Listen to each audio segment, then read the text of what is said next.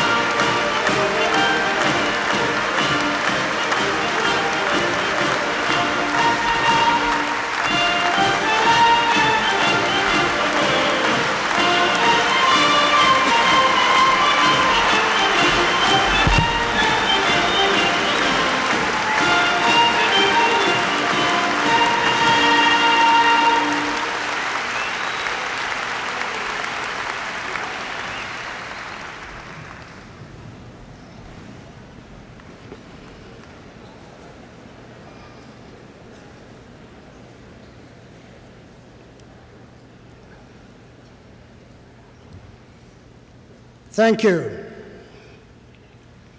My fellow Lions, ladies in Lionism and Leos, this is indeed a proud moment for me. I know we are all extremely honored to share in this occasion.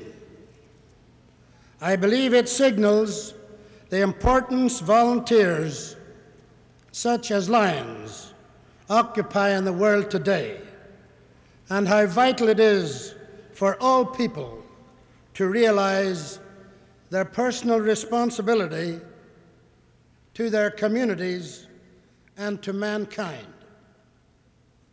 Our distinguished guest most assuredly recognizes this, and his presence here should make each one of us prouder still to be members of the world's largest volunteer service club organization.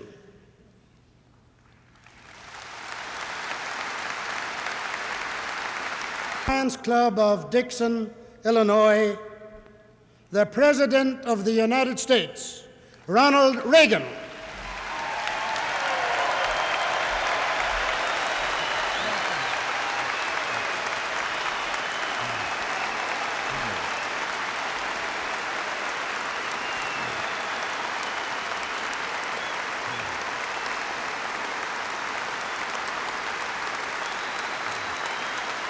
Thank you.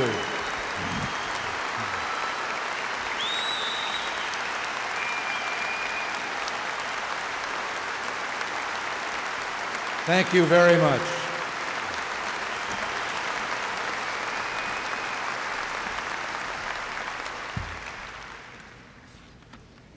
Thank you, Bert Mason, my fellow Lions, Congressman Army.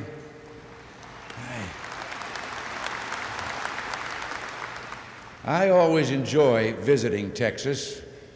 It's a big state with a big heart.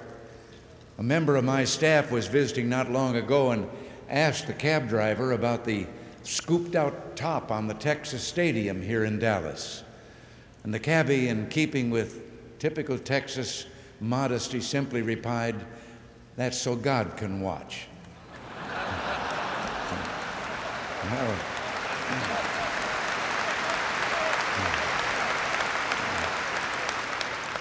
Well, it's a pleasure to be with you today. I know that every Lion, wherever you are from, has a Texas-sized heart. And I'd like to welcome especially those many Lions who are here from other countries. All I can tell you is that as Lions, you are associated with some of the best darn Americans this country has to offer.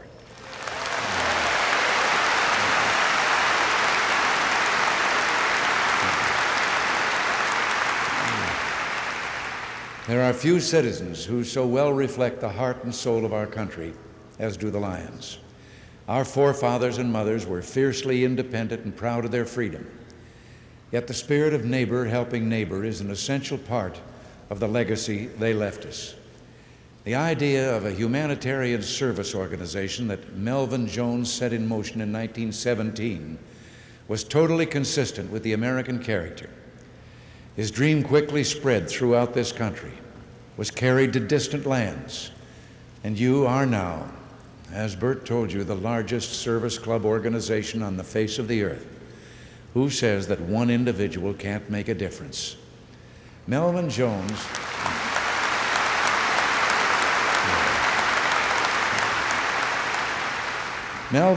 knew that good deeds benefit the giver and the receiver, that one who gives of himself is spiritually enriched.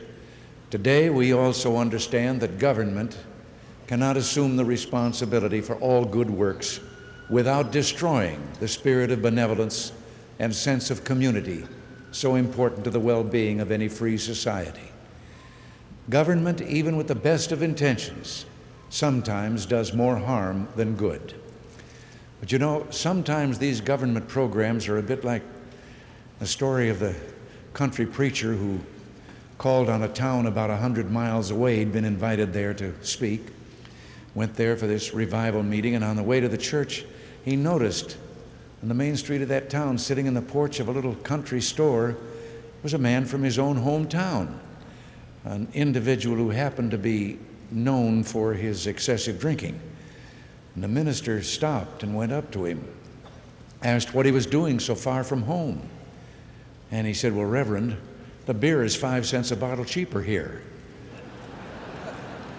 Well, the Reverend told him that didn't make much sense, the expense of traveling all that way and back, the price of lodging all the time he was there. And the drinker just watched him and then said, "Reverend, I'm not stupid. I just sit here and drink till I show a profit."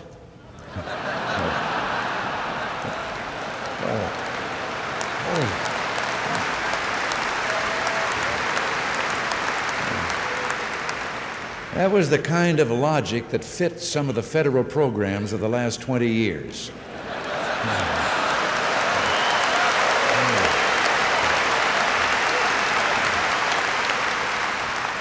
Excessive government spending, taxing, and regulating, no matter how well intended, is a formula for disaster. And that's exactly where this country was headed and why we changed course 4.5 years ago. The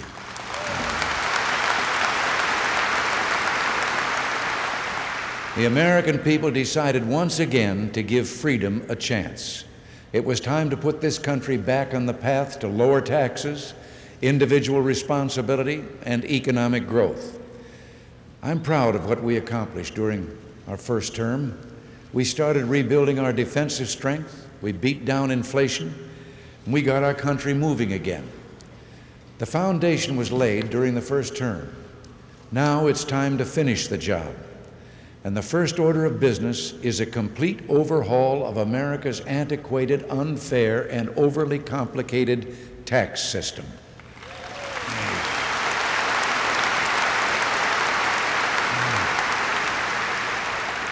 The current tax code is the federal government's version of Rubik's Cube.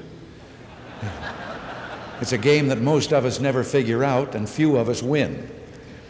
I like to think of our proposal as a fair share tax because it will mean greater fairness and new opportunity for every income group in every region of America.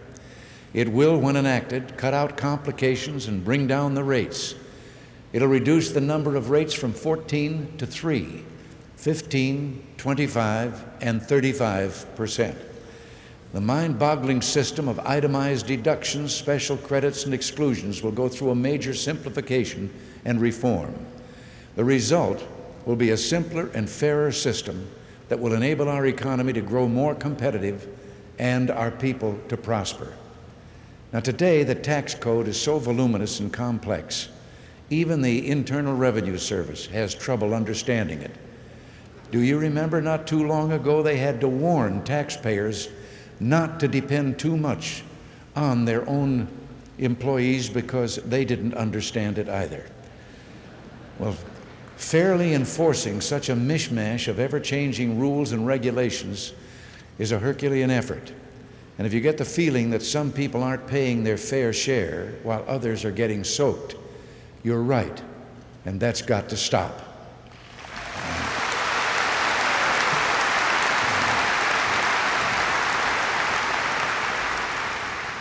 Let me just add in here, when the income tax amendment was passed back in 1913, It consisted of 16 words.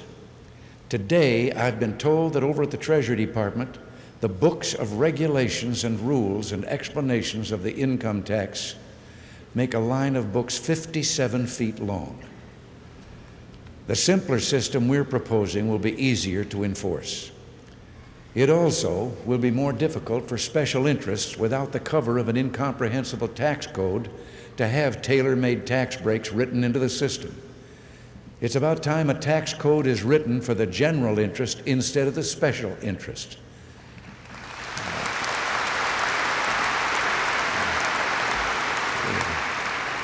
As for the amount of taxes paid, the fact is most Americans will end up with lower tax burdens when our plan is adopted. Taxes for the poor and elderly will be less or eliminated altogether. Some people, generally those who've legally manipulated the current system, will pay more. But in the end, everyone will benefit because our tax program is designed to keep our economy vigorous and growing, the key to a better tomorrow. The old system has been a drag on the most productive members of our society. Our plan is future-oriented, a blueprint for progress and better times. Today, the government taxes away one of every $2 of those in the top bracket. Well, our plan will take only about $1 in $3. Today, the government takes away one of every $3 of millions of middle-income families. Our plan will make that only $1 in $4.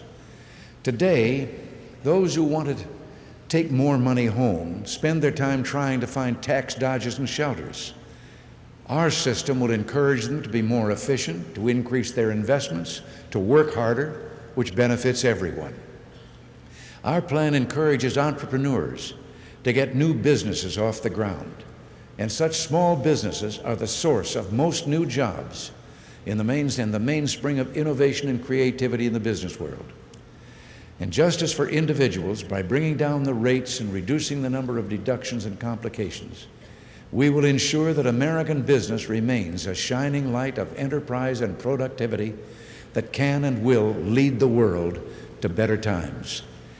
By lowering the tax rates, cutting regulation, getting control of spending, we broke out of the quagmire of inflation and recession.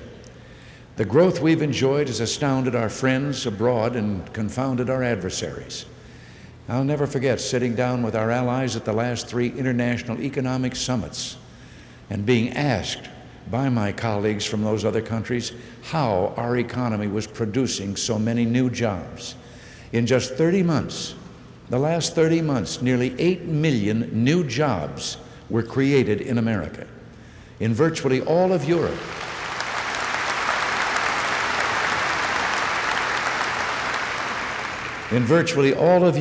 they told me not one new job has been created in the last 10 years. The American people aren't the only ones who've benefited, however. As our economy picked up, Americans began spending and investing money in other countries. Our own prosperity has been and continues to be a mighty engine for economic progress, pulling along even stagnant, overregulated, and overtaxed economies. I hope those of you who are here from other countries will carry this message back to your people. Americans want you to succeed and to prosper. We have no desire to live as an island of plenty.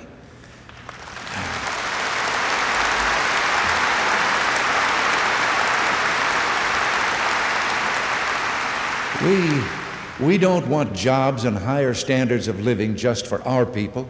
We don't want prosperity just at home. We'll be satisfied with nothing less than a worldwide recovery. Now, we fully recognize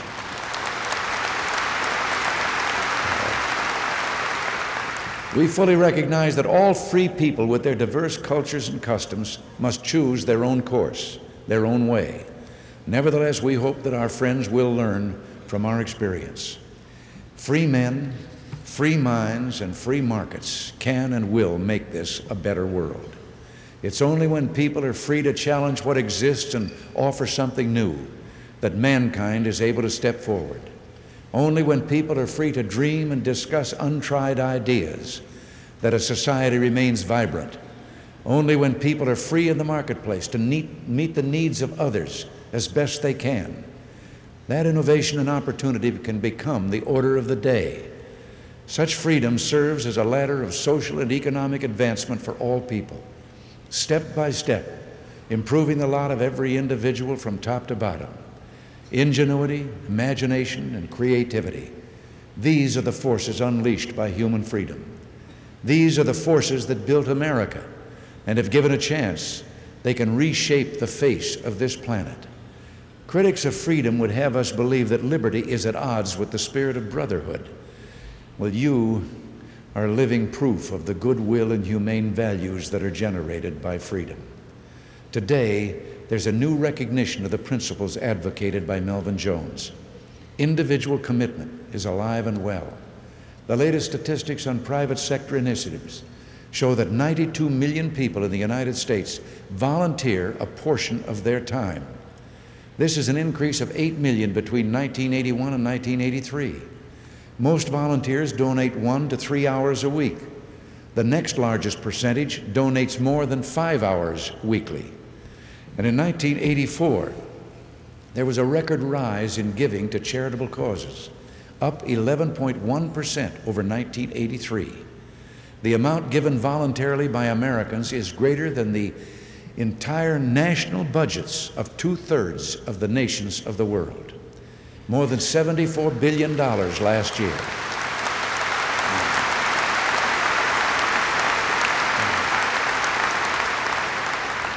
Now that is just the assets donated.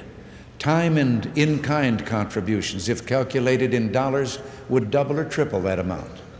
These are the kind of statistics that underscore the true strength of our country.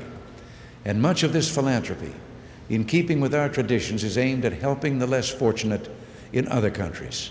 When famine raised its ugly head in Ethiopia, Americans rushed to aid those in need.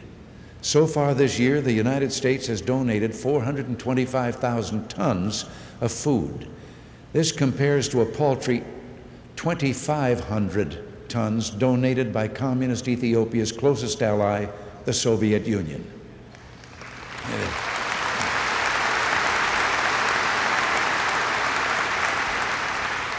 It seems with all their sloganeering about the only things communist countries produce in quantity are misery, weapons, and aggression.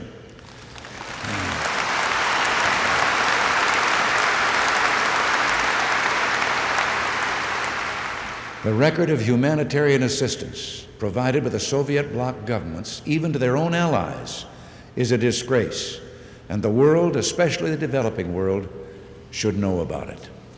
Of course, communist countries have trouble producing even enough food for their own populations. You know, there's a story, I kind of collect stories that I understand and I can convince myself are true, that are being told among the Russian people to each other. And this one has to do with a commissar who visited a collective farm, grabbed the first fellow that was walking by and said, how are things going? Are there any complaints? Oh, and the farmer, he grabs, says, oh, Comrade Commissar, I've never heard anyone complain. The commissar said, well, how are the crops? Oh, sir, they've never been better. How about potatoes? He said, Comrade Commissar, if the potatoes were put in one pile, they would reach the foot of God. And the commissar said, just a minute. This is the Soviet Union. There is no God. And the worker said, that's all right. There are no potatoes.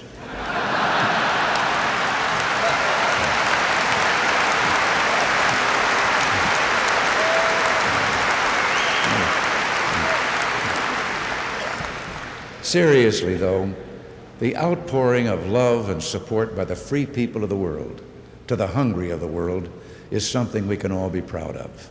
And as usual, Lions are doing their share.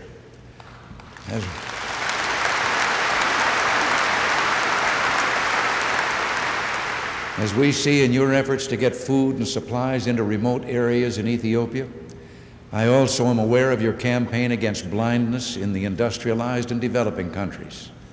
You deserve everyone's deepest admiration for these projects and for your many other humanitarian endeavors. On the domestic front, last year you reached out to feed America's needy during National Care and Share Day. You're involved in community projects throughout the country. And I'd like to take this opportunity to thank you for all you're doing to fight drug abuse. Nancy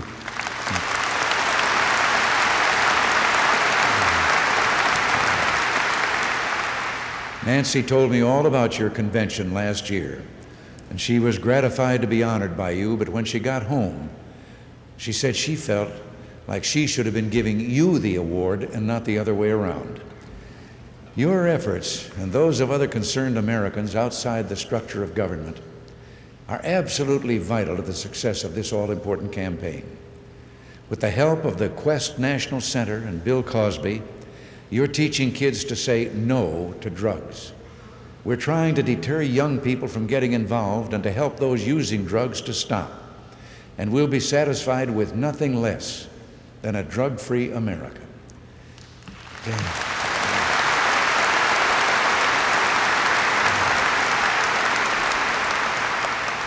Together, we're going to cut the legs out from under the drug dealers by eliminating the demand for their goods. It's the lions versus the drug dealers, and I'm betting on the lions.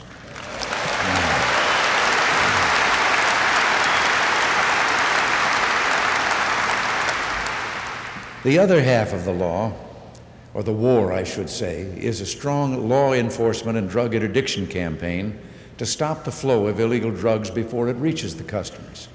Now, this is a complicated and frustrating job, but it lets every youngster in this country know we're serious. It sends the message that drug use is a threat, an ugly, life-destroying vice, and that it is wrong. I'm pleased to report that the message is getting through. Young people are turning away from drugs. Today, fewer young people are smoking marijuana, cocaine use is leveling off. A new sense of responsibility is emerging in the entertainment industry. The trends are in the right direction, and this is cause for rejoicing. But please, don't let up. Illegal drugs, of course, are only one part of a crime epidemic that spread across our country in the 60s and 70s. Well-intentioned liberals cut the muscle out of our criminal justice system and then acted surprised when the criminal element took the offensive. Law enforcers have been operating under bizarre rules that serve as roadblocks to the conviction of the guilty, but do little to protect the innocent.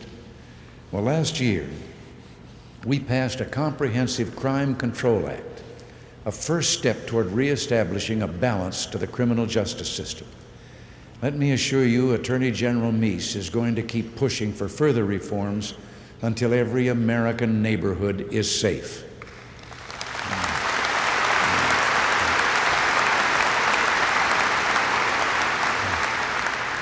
I hope we can count on your support because we're taking the streets back for the good and decent people of this country.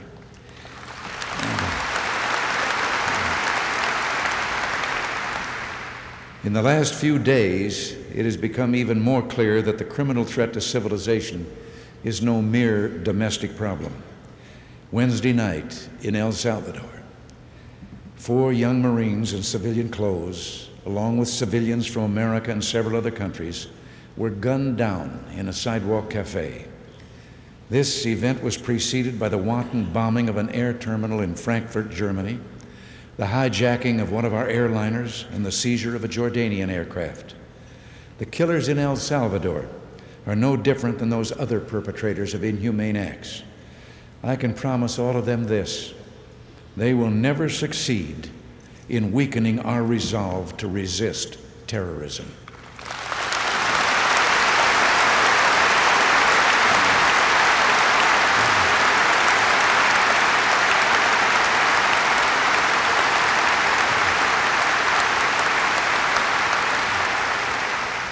We consider these murders, hijackings, and abductions an attack on all Western civilization by uncivilized barbarians. We will continue to act with appropriate restraint, but let no one doubt our resolve. Those who commit such crimes should be aware of the truth of President Theodore Roosevelt's observation: "The American people," he said, "are slow to wrath, but once their wrath is kindled, It burns like a consuming flame.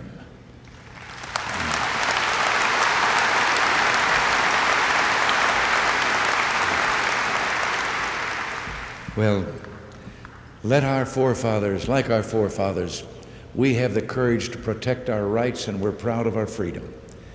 We're working hard to improve our own lot, to contribute to the less fortunate, and to improve our communities and neighborhoods. The truth is, it is only under freedom that a true fellowship of the Spirit can exist. Love is not something that can be mandated by law or enforced by bureaucracy. It is when people voluntarily help one another, giving of themselves freely, that they receive the blessings of the soul which God has promised.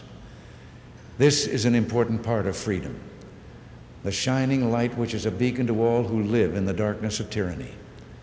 The fundamental truth that free people do indeed love and care for one another. Thank you, Lions.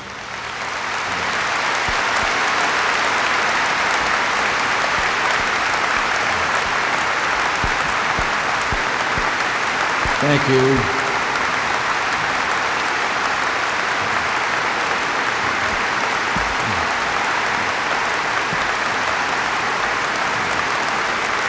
Thank you very much. You're holding the torch.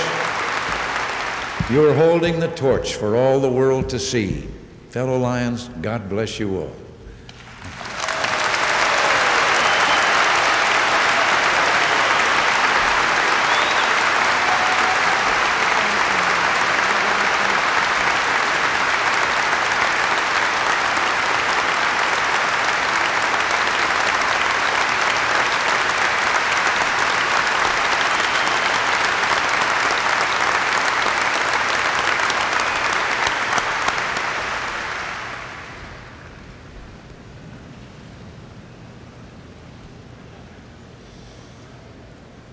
For our response, I will call upon Vice President Joe Robleski from Pennsylvania. I say a very sincere thank you for taking the time to be with us here in Dallas for our 68th International Convention.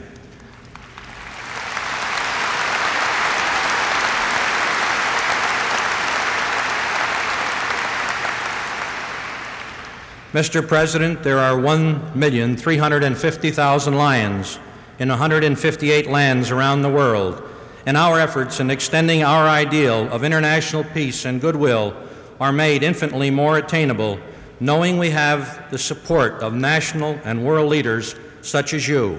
Again, thank you, President Reagan. Your courtesy and your thoughtfulness in attending our convention shall never be forgotten.